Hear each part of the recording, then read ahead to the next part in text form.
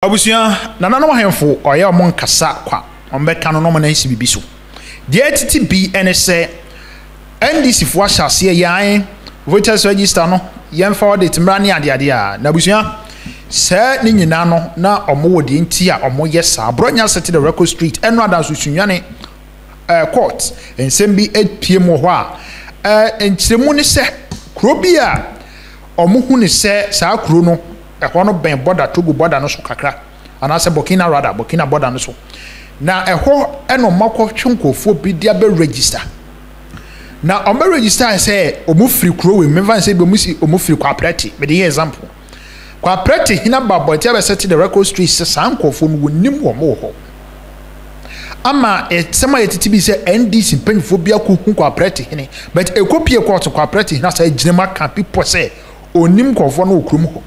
It is say voters register no mudin wom na esa de ene was NDC for kra na ye twe omaso dan so omo no ba demonstration ni ade yenye be abronye ono na ye bro regional chairman wa cheche mpa for the new patriotic party ama ensema ababontin no wan kasa tia ye mbesi yenye be na yenkutie maka tro say we say nya 1992 constitution ye ba the 4 for the open mara metuma kasa ye kwa abato I register no a year free chimpa a 2024 register a de kwabatu. Because register when ye credina obituary free ni fee gini pemu equal registration center district office equal claim dina yen kasekan anamewa. Council. So government police service. One statement on the bar after the main registration exercise here. One team can say, and when the decaya, yet my registration exercise here. What team will come behind the anti-mum. Myself, and let's go Rusina, or mine Ghana, Hannah. I cry, said the incredible crosswalk. Not a political parties, you know, one more representative and TBB affair. And Ramo Momo Quine, not on my register or more protest, a brand registration hearing, a Kosovo. So being a Abba Center, no Abba or Baba Trinity. Not said here, I said Dunkatia car 2015, I will VC carbon report to Nomono. Say, and yes, a kind of moment, and yet demonstration. And so, it will be Baba trained in its own cassia. Feel it talent for. You really say errors of Buba register anymore. You issue exhibiting process. And to that the player coffee. And free agriculture by Jamai, not for Becro Umudino. I said the Sunyani High Court. And all my mamma may catch the more beyond Conco. No, Nipan and the Cardinal and Sanka. Yeah, they are questioning the High Court. Yeah, you know, or here now what chrono so NDC for Basi or more, a draw mobile, or here the statement about court to the car say, Malaysia, not do a mobile in Omonia Ghana for. For me, every coach for. Until it's uncle for many 5,000 and something. Until few registered, not a young demonstration. We are not because your court process, you are fast war, and you are Mudina day. A free swap. And I want you to know our Babylon radio. Now, what demonstration now, Moyero, and to more Modema, and say, over time, constantly, for instance, almost say, a month for what time, if you don't call Germans to Coco register. And you know, register no. I am bloated, Anna. Me free German sat chrome remano. My baby deeper. Time. Ya can't deny me, me feel that you man me your time on my year. And to me, call me chrome back in my head transfer. Am I register near bloated, Anna? You see, because of that, on my national time, I won't go program on Tino. Some piano or Chirase more. One supporters now do one uncle school that no one distract you. Yeah, the national chairman brought for problem day. our profit problem or language problem. Because I remember the time, not a mere fanfare. I call German South Chrome Remand or one of me free. But and only a friend say register and a brute. And so, my way a live interviewer, woman would be almost and drop for a year.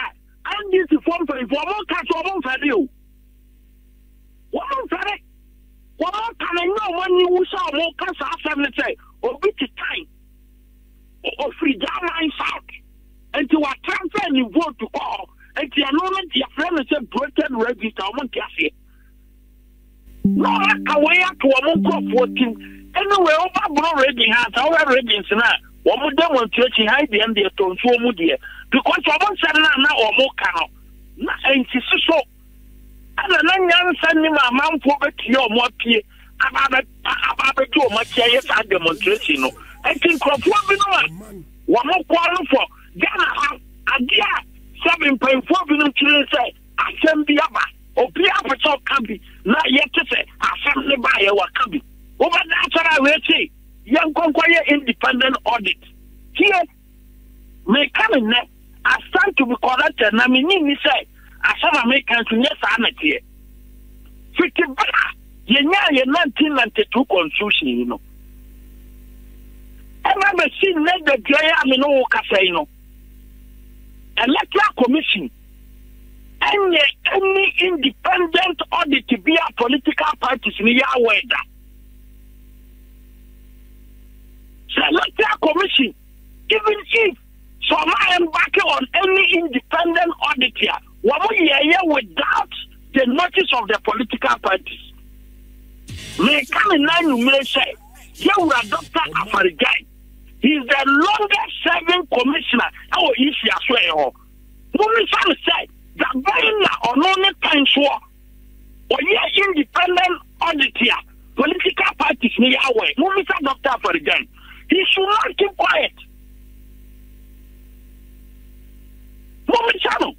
Women say Dr. Afarigai. Ogusuya alive for Muye. Women say. I'm thinking or year ago electoral commission for you know. And we have by money independent auditor, political parties Yahweh. Amen. Woman Dr. Afarigai.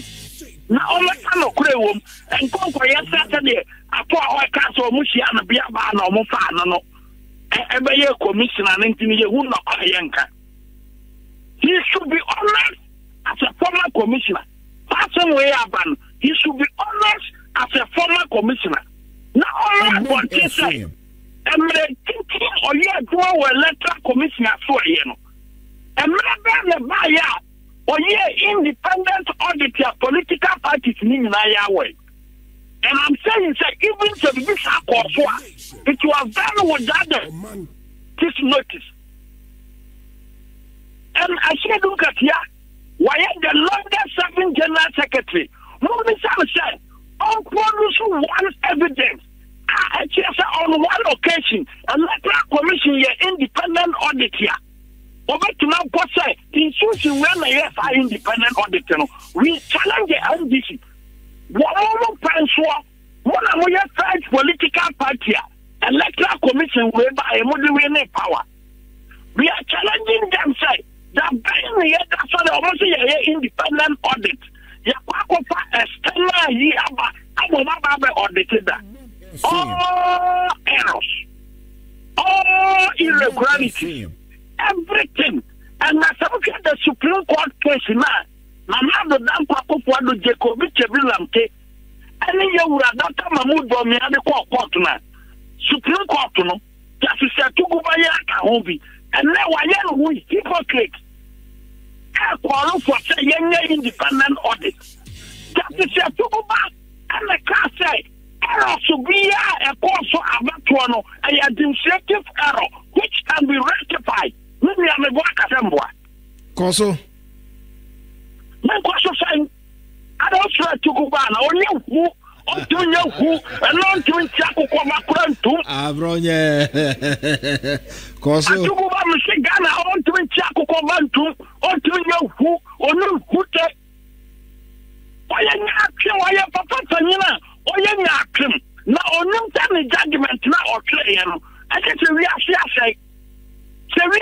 say ya yeah the clear how bogus judgment no on no opinion in 20 I 13 no eguso ta ode se wi ase okay atuguba opinion over voting voter register no atuguba ka say aye administrative error electoral commission no should take steps to rectify and then atuguba one can say na a course no independent auditor na audit answer na one opinion what is talk about them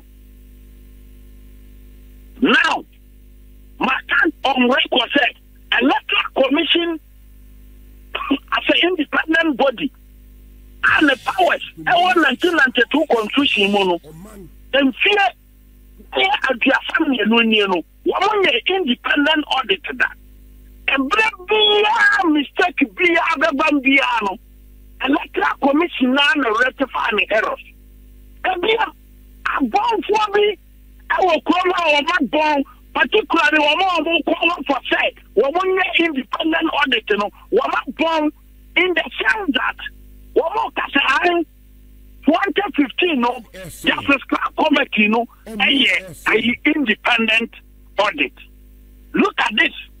Justice Committee independent audit there. And the Supreme Court to never say the Electoral Commission should let the 156,000 dead names now all register. And the Supreme Court to order say the Electoral Commission should let names here. What about the driver's license and the register of Mutley? Oh man. That is quality, no. What would be a recommendation? Just uncle for a woman and factor, but on independent audit. The deletion of some names from the register, no. I have brand in my court and my Supreme Court to match specific audits. Say, obi on the driver's license, obi on the national health insurance, next annual money because you Ghana phone call the use national health insurance card. And here when you from me buana, I know your friend. Support to ma a government agency be say, I deal with all of the not a catch for bilum. A level a catch for bit to start Franklin Kudu. A-level economics or class 7 times as an all pass here. Now, on the Namkoma, I can't say who to say. Supreme Court order next year independent audit. No one that's all class 7 times as an all pass here comes. Now, because Womuki already got an enigma. And I'm the Anka because Franklin Kudu here. Nenti ultima measurements are telling me say 2020 election what the company be called amoko bedi electoral materials your modi ban and our company ni failure who company no okay evidence they okay million I'm going to say my credit madam say evidence and me no catch ko me who so gina wachi o no kra na me catch no man. And from the Electoral Commission, I 2020, Franklin could be the company by a big deal. Company on the supply electoral equipment on the battle. Franklin could be the company acquire, but only yellow, Franklin could the company no unqualified. And not to see that day, Franklin could go a developer.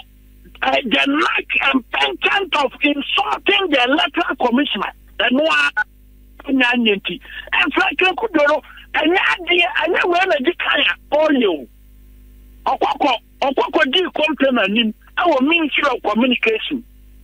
The company in the young person from 2017 to date, what the honorable Osmatema Babesine, because the company and Yaduma say, agency no there be already the agency quantum or your control number 1 on the number general auditor I independent audit here or more qualified